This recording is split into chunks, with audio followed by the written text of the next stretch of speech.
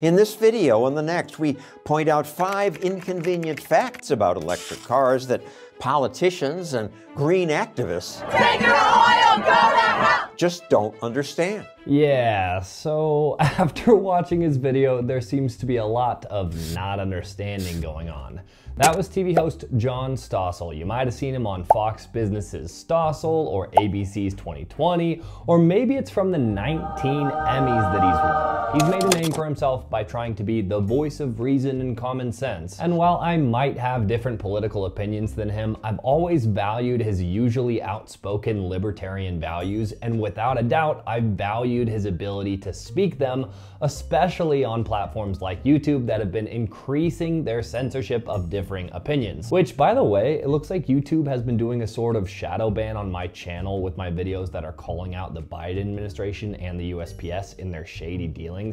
I've had too many people to ignore reach out to me and say that they were unsubscribed from my channel, or that even when they search my videos or my name by the exact words, they won't show up in YouTube's search function. But we'll go into that another time if you guys are interested. This video isn't going to be about that. This video also isn't going to be criticizing him personally or calling him names. I'm just going to be doing my best to argue against some of the points that he's made in his recent video, Electric Cars, Inconvenient Facts Part 1, where in my opinion, he gets some critical information wrong and at times, he misses the forest for the trees. I don't want him to be banned or canceled or anything like that. What I want is for the correct information to be circulated to the public, and to the extent that I can help circulate that information, well, that's what I'm here for. That's why I'm making these videos. All right, with that intro covered, let's dive right in. His first point is that converting over to electric cars won't make a real change with regards to oil consumption. Take a listen here. That's inconvenient fact 1. More electric cars will hardly dent oil use. If all of us bought electric cars, would it make any difference? So the world has 15, 18 million electric vehicles now. It could go to 300 million, maybe 500 million vehicles. I don't think it'll get that many, but that's the aspiration. He hasn't gotten to his main point yet, but I want to correct what was just said real quick. His guest said EVs could go to 300 million or 500 million, but he doesn't expect them to go that high. When we're working with global numbers of cars, it's kind of hard to get a context for what he's saying, so here's some context. He puts 500 million as his unrealistic top end that won't actually be achieved. 500 million cars would be less than China and the US combined. Currently, there are around 1.5 billion cars on the road today, so it seems like the total amount of cars should be their top end for EVs, not a seemingly arbitrary 33% of cars. The bull case for EVs in the long term, which is decades out, is nearly 100% EVs. So why on earth is this guy saying the best case scenario would be 33% EVs? It makes no sense. But let's let him make the rest of his point. Maybe 500 million vehicles. I don't think it'll get that many, but that's the aspiration. That would reduce world oil consumption by about 10%. That's not nothing, but it doesn't end the use of oil for the world. Because most of it's used for what? Flying airplanes, driving buses, big trucks. The mining equipment that get the copper to build the electric cars is all oil fired, and it won't change because those trucks last 40 years. Okay, so I actually think what was said there is wrong with regards to the impact of transitioning to EVs on oil consumption, but this is a bit complicated of a topic, but it's important, so let's try and break it down. And as always, I'll leave my sources in the description. Their argument seems to be that even if we transitioned 500 million vehicles to electric, that would only reduce oil consumption by 10% because oil is used for a bunch of different things like planes and buses and the likes. And we've already talked about why 500 million is an artificially low number and that it should be the long term, which is 1.5 billion or 100% EV saturation. But getting more into his thought process, he said that the reason transitioning to EVs won't reduce oil consumption by much is because most of it's used for what? Flying airplanes, driving buses, big trucks. So let's dig into that. If we look up the global oil consumption, according to the IEA, about half of all the oil is used for road purposes, which means passenger vehicles and diesel trucks, and all those things are lumped together. In order to break those down by sector, let's look specifically at the US because the EIA, or Energy Information Administration, gives us great data that we can analyze. So okay, according to this graph, 67% of oil is used by the transportation sector, and within that 67%, the largest subcategory is motor gasoline at 44%. Now, this is important to note because that second largest sector is distillate fuel oil, which in the fine print says distillate fuel oil includes diesel fuel and heating oil. And yeah, we're getting really sweaty in reading the fine print. It's one of those videos. The reason we care is that most trucks, buses, and heavy-duty machinery of that nature currently use diesel, so they're not being included in the motor gasoline section.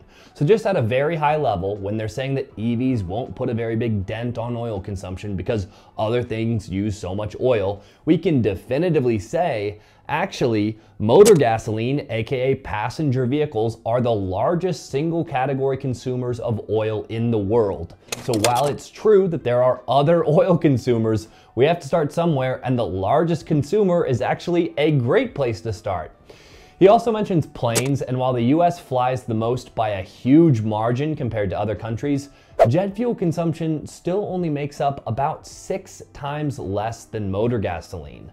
So all things considered, while yes, cutting oil consumption via EVs won't reduce our oil usage to 0 overnight, it is still the largest single contributor to oil consumption. The frustrating part of his logic to me seems to be, hey look, if we took all of our oil consumption, cars only make up a part of that, so let's not fix cars. But the reality is, we use oil for damn near everything, and there is simply no silver bullet. Some monster that uses all the oil, and if we just turned off that tap, we'd be great. Oil consumption is made up of hundreds of different categories and industries, so yeah, it's complicated. But then let's address the idea that transitioning to EVs won't affect Driving buses, big trucks. driving buses and big trucks. I just have to say that this guy is very poorly researched, or he's just straight up lying. We're not too far along in the global transition to electric vehicles, and yet despite that, buses, for example, have been one of the fastest adopters of EV technology. Buses are actually the perfect candidate for EVs because their driving routes are planned and regular, and they do lots of starting and stopping, and it's mostly slower city driving. All it takes is one Google search to see that electric buses are super common. In fact, just the other day, London unveiled their new fully electric tram buses that'll be hitting the streets in a few months. So this guy is just wrong. Buses are clearly transitioning to electric, but he also mentions heavy-duty trucking, and this one takes a bit more forethought, but those two are moving the way of the EV. Tesla is coming out with their electric semi next month, trucking giant Freightliner has an all-electric line, and longtime fans of the channel are going to know that even Nikola Motors has delivered all-electric heavy-duty trucks to their customers. While electric semis might not be as popular as electric buses yet, all it takes is one look at the economics of something like the Tesla Semi to see that they're gonna be here in the future. They're just too cost effective to not be used. Companies can't leave that much cash in fuel and maintenance behind. The question isn't if we're going to have electric semis, it's when. So for Stossel's video to say that EVs won't have much of an impact on oil consumption because they don't include buses and heavy duty trucking, I mean, come on, man. Come on. All right, that's enough debunking his first inconvenient fact. Let's move on to his second. Electric cars are not all that green. One reason is because electricity isn't all that green. Most of America's electricity comes from fossil fuels, natural gas and coal. Just 12% comes from wind and solar. Now, there totally is truth in what he's saying, which is basically electric cars are only as clean as the electricity that you put into them. If you plug your EV into a coal-powered plant, your green, clean electric car is going to be a modern coal engine. I completely agree with this logic. That logic also implies that if you were to change your electricity production to a greener method, all of a sudden the EVs using that electricity become greener, so to speak. So let's look at the US's energy production. Here's the chart from the US EIA, and it looks like what he's saying is true. Only about 12% of our electricity is coming from renewable sources, but that doesn't tell the full story. So let's go get the full story.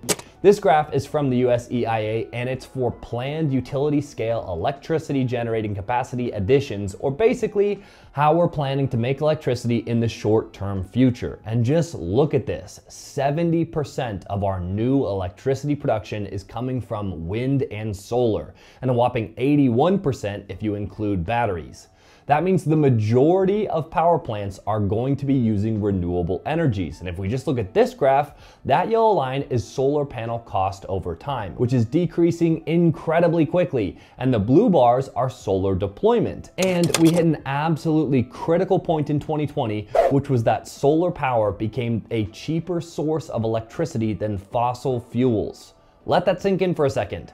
That is a monumental moment for our planet and for humanity, because we all know that if companies can make money doing it, they're gonna do it, regardless of if it's good for people. And as of 2020, solar became the cheapest way to make electricity. And as we know with economies of scale, the more solar that's deployed, the cheaper it's going to become, which means 2020 was an inflection point, and now renewable energies like solar and wind are going to become a larger and larger slice of the total energy production.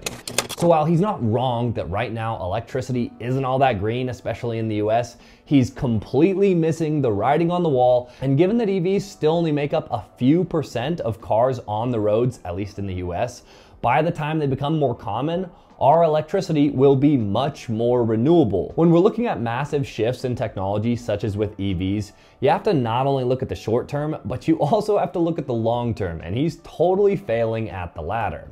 But I don't want to get stuck on this point. Let's get to his next inconvenient fact. Ingredients in batteries are mined in places that enslave people and use child labor. An army of children are at the heart of the mining production. Unfortunately, this is completely true. Mining can be a remarkably dirty business, and some materials, such as especially cobalt, which the majority of the world's supplies are in the Democratic Republic of Congo, have serious human rights issues, including using child labor. This is a legitimate issue and something that needs to be fixed. There are no two ways about it. The good news is that batteries don't have to use cobalt, and companies like Tesla have already rolled out cobalt-free batteries. In fact, in 2022, almost half of all Teslas shipped were cobalt-free using their iron phosphate batteries. So I totally agree with Stossel on this point. Mining materials for EVs can have serious environmental and human rights concerns, and that's something that needs to be changed now. That being said, we need to not fool ourselves and act like the harvesting of oil doesn't have its own environmental and human rights perils. The US and other countries have gone to war over oil, and hundreds of thousands of lives have been needlessly lost over the pursuit of that black gold. Being so dependent on oil has led the US to do some absolutely atrocious things, and all it takes is one look at the Middle East or at Russia to see that these aren't just some historical scars, they're still having very real ramifications to this day. I don't want to get into this whole geopolitical debate about resources and conquest. It's just to say that while mining materials does have real world negatives, so does oil. To not acknowledge our status quo with regards to fossil fuels seems to be missing the point. All right, let's get to his last point, which is about CO2 emissions. Volkswagen published an honest study. They point out that the first 60,000 miles or so you're driving an electric vehicle, that electric vehicle will have emitted more carbon dioxide than if you just drove a conventional vehicle in the first place. You have to own it for at least 100,000 miles, and then the electric part wins by some. So it doesn't get you a zero emissions vehicle, it's reduced the emissions then by 20 or 30%. All right, so a couple of things here. First, he says that Volkswagen did a study that put EVs versus gas car CO2 break-even point was at around 60,000 miles. But then he says right after that you have to drive 100,000 miles, which is a pretty massive difference from 60,000 that he just said a second ago, but whatever. Here's the thing. I looked at Volkswagen's study, and while I don't think it's completely wrong, I think they're actually erring pretty heavily on the side of gas cars, and it makes sense. The vast majority of the cars they sell are not electric, and if they come out and say that EVs are so much better, They're just giving ammo to their competition, which is Tesla. They're way behind the 8 ball, and if they could come out with a study that would show that EVs aren't that great in the real world and they could slow down governments from forcing their implementation, hey, that would be just fantastic. I'm not saying they're necessarily doing that. I'm just saying we always have to look at the sources of studies and see if they have anything to gain from the study going one way or another, because as much as I would like to believe that all these scientists are just holy saints and they only want what's best for the world, the fact is, money makes the world go round, and nobody is immune to that. All I'm saying is that I looked at the study. I don't think Volkswagen is some wholly, totally impartial referee here. They have their own agenda, and in my opinion, their study's calculations show that. If we look at a study done by Reuters on the exact same subject, they conclude that a Tesla Model 3 will break even on CO2 emissions compared to a Toyota Corolla at 13,500 miles using today's US energy production. That's over 4 times lower mileage than the Volkswagen study. If that same Tesla was being driven in Norway, who uses primarily renewable energies, that break-even point comes down to just 8,400 miles. I'm not telling you which study to use. There are lots of them and they all have their issues and complexities. What I am saying is that you should go out there and look for yourself and use your own thought process to decide. But he ends it with this. So it doesn't get you a zero emissions vehicle, it's reduced the emissions then by 20 or 30%. And this is just frustrating. He said that the break-even point for CO2 using the Volkswagen study was 60,000 miles. Then he's saying that they're only reducing CO2 emissions by 20 to 30%. That would be putting the lifespan of the car at under 80,000 miles, which just isn't true. Statistically, cars are said to last around 150 to 200,000 miles, which if you drove an EV that far, even using Volkswagen's numbers, which I don't think are right, you're still getting around 3 times less CO2 emissions in the EV, not 20 to 30% like this guy's saying. Anyways, all this to say, while I really can appreciate someone trying to combat popular narratives like the green movement, you still have to get your information right. And while I'm not saying he's intentionally lying, I don't think he is, he does seem to get some critical information wrong. But that's just what I think. Let me know what you think in the comment section below. Do you think Stossel is trying to get to the truth and he's correct and I'm wrong? Or do you think he's pushing an agenda like the people he claims to oppose? On that note, I really try and stay away from politics, but covering EVs and renewable energies seems to keep getting me into political waters. But if we can try to keep the comments as civil as possible, I really do want to try and get to the truth. And if I'm wrong, I want to know about it. So feel free to tell me that I'm wrong in the comment section. If you appreciate this video where I'm trying to call out information that I believe to be inaccurate, even when that information is coming from a powerful and established source, consider supporting me on Patreon, like all of these wonderful people do. I want to at least try and push back against narratives that I believe aren't spreading the truth, and your support helps me keep doing just that. If you found this video insightful and you want to help spread the message, share it with someone you think would find it useful or fun or whatever it is. I think it's a message worth spreading, which is why I continue to make this type of content. All right, that's going to do it for this video. Peace.